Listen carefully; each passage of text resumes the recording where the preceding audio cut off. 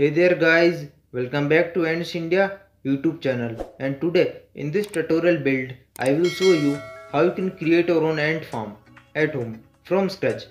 It's gonna be very simple and we will use common household tools. Also, I will try to keep this video as to the point as possible. So without any further ado, let's get started. So, to create an AAC formicarium, first of all, we will obviously require an AAC block. It stands for autoclave aerated concrete, hence AAC for short. It's also known as Whitong, Hebel and Air Kit, and it's widely used throughout construction industry and can be found easily in most of the hardware stores. Plus, it's super cheap. Like, I got this big slab for only 60 rupees, which is less than $1. It's a very reasonable price considering how many potential nests can be made from that. It also has some other properties which I will explain in a bit. Other than that, we will require a measuring tool and pencil for drawing and outlining our nest. Also, we will need something to cut our material. A hacksaw would be perfect, which I don't have. Then we would require a hammer and chisel for carving tunnels and chambers, but if you don't have a chisel, a flat screwdriver will do the job just fine. Next, we will require a drill for making nest entrance and attaching screws, and we will obviously require something to observe our ants. I am using an acrylic glass which I bought from Amazon. I will put the link down in the description, and if you don't have this, you can also use DVD cases. They will do the job just fine. And after all of that, we have to polish and smooth our nest. For that, we will require sandpapers. And lastly, a kitchen sponge for hydration chamber and retaining humidity, and that's all. Just common household tools.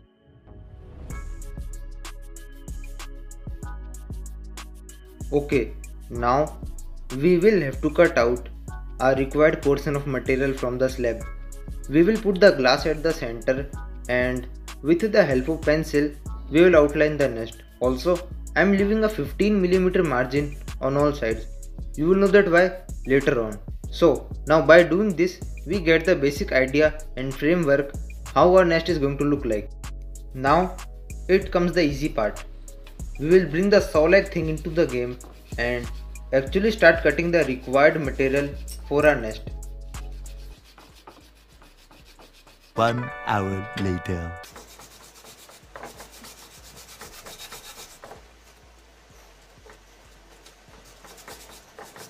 Two hours later.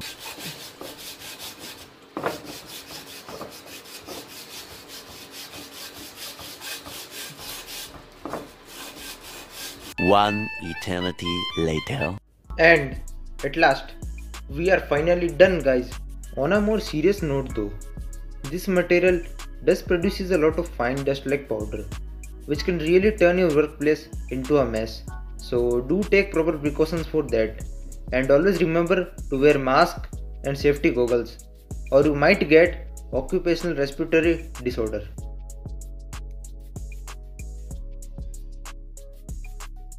Okay, so before we start carving tunnels and chambers, the actual living area for our ants, what I am doing is that I am creating a space for attaching the glass, and this step is optional. So if you want, you can completely skip it and directly proceed with the next step. So if we want to create another level, it's actually very simple.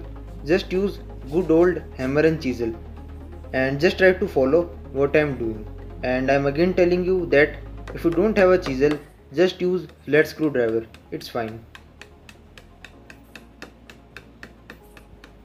As you can see that this material is quite soft and brittle, so it's actually quite easy to work with it.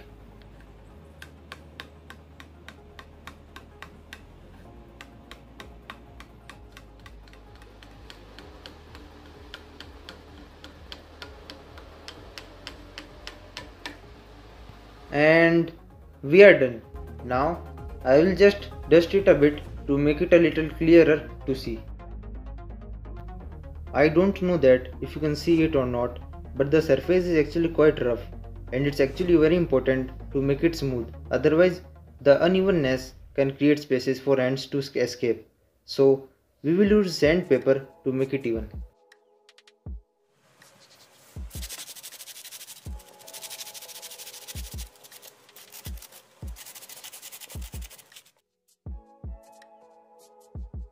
Okay, looks smooth enough now.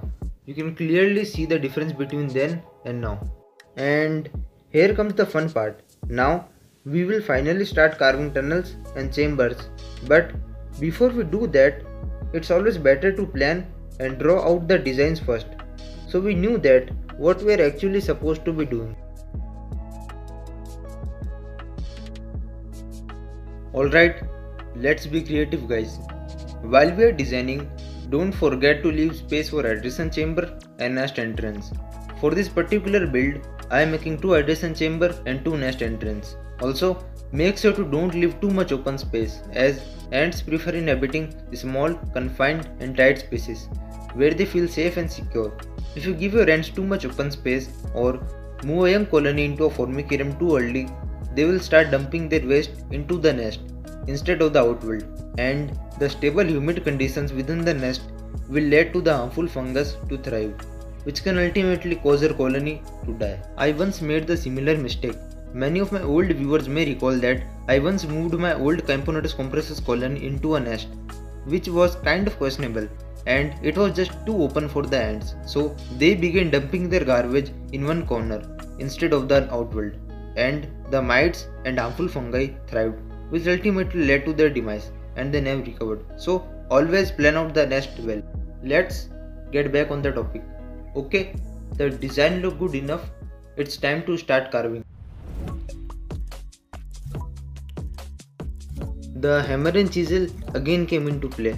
Just make sure that before carving, try to leave at least 10 mm margin on the insides. It guarantees us that we will have enough material to work with. Now, just try to follow what I am doing.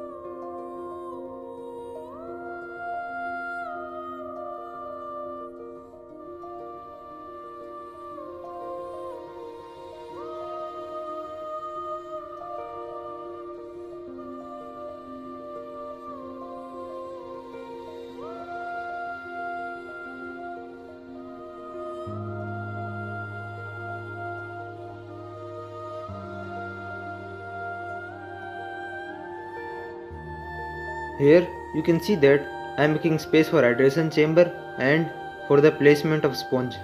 Just make sure that the ants have no access to it. Now we will do the same on the other side.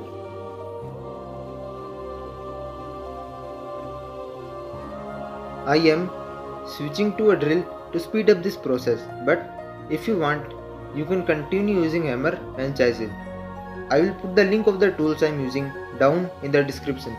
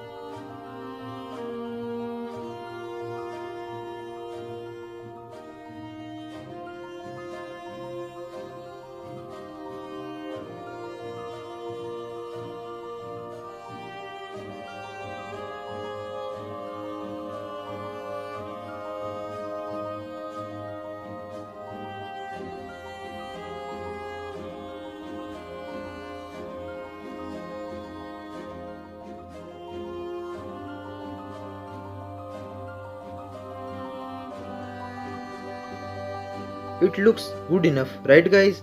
I'm sure the ants will have a blast in this nest. Also, when you are making a nest, be mindful about the depth of it. You can Also play with the elevation like I have. It gives some gradient and choice to the ends.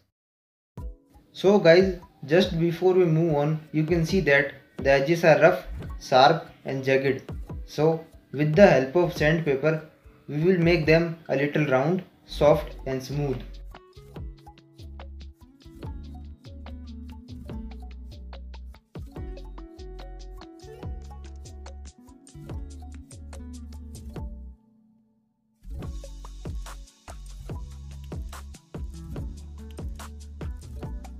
It really pleases me up that just a little bit of extra work you put can have a great result on your overall outcome.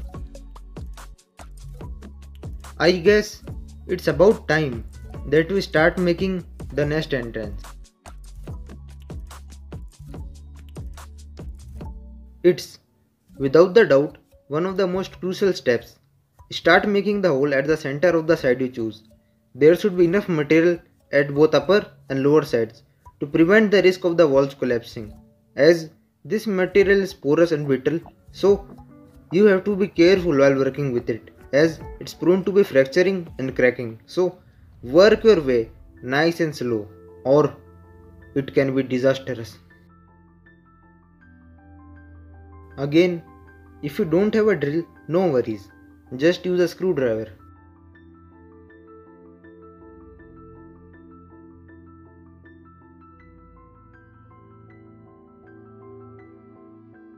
Here I am using a sandpaper to make it round and increase the diameter of the hole.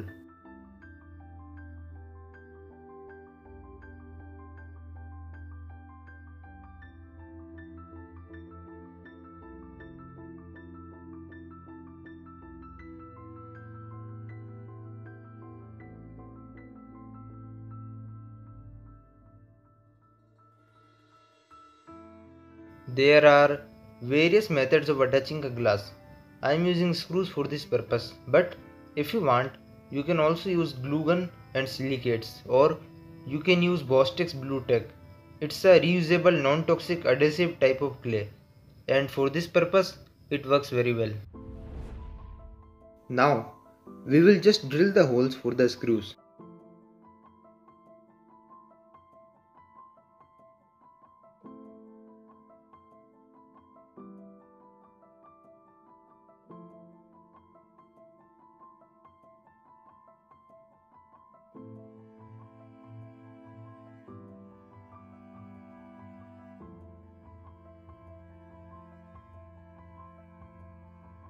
Okay, let's take out a fresh new glass.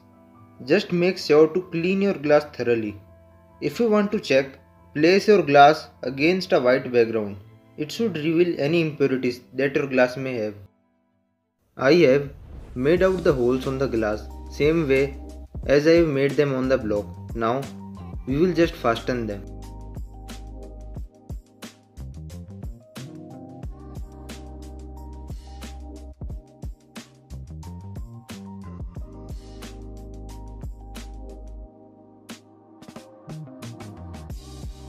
And we are done, guys. We have successfully created an ant nest at home from scratch, but we still have to create micro holes on glass for syringe so that we can hydrate them, but we will do it later. So basically we have a nest.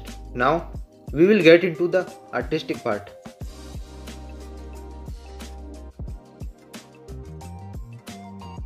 I am using non-toxic acrylic paint for the nest, but if you prefer, you can choose not to, as some people like their nest as it is, but painting the nest does help in retaining humidity within the nest, so you don't have to worry about hydration that often.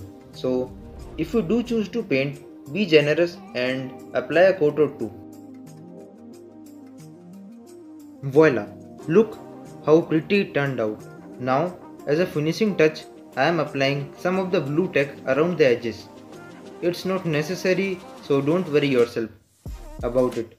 It's just something I like. Let's talk about hydration mechanics a bit. So when you hydrate your nest, what this material does is that it soaks the water into it, then Gravity pulls the water to the base of the material and the water by condensation comes out. So ants have a constant supply of fresh water available to them.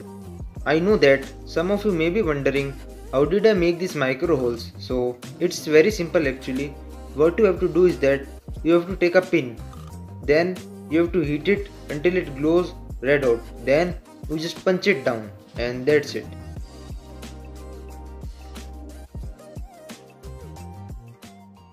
Okay guys, that's how we make ant nests, and if you don't want to build your own, you can always buy from me. I am currently setting up a shop on Etsy. I will put the link down in the description.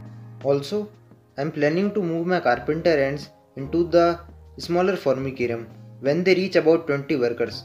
Now, I will take this moment to give an update on the ant room. My Camponotus compressors colony, which I caught around 7 to 8 weeks ago, are doing great and have 5 workers. But there is a sad news though. One of the 3 queen ants died due to some reasons. But I think it's completely normal, as in nature, not all queen ants make it through the founding process. Besides Camponotus ants, I have also got 2 colonies of Fidole ants. These colonies are nearly same and both of the colonies have 2 queens. So I am planning to conducting an experiment on them, so stay tuned for that. And guys, at last I have been able to capture a colony of black crazy ants. Capturing a queen of this species is not easy, as unlike regular ants, they have internal nuptial flights. I guess it's time to change their test tube, as it's starting to get moldy. Also, I have forgot to ask you, but my Camponotus compressors colony needs a name. So if you have any ideas, do share it with me down in the comments.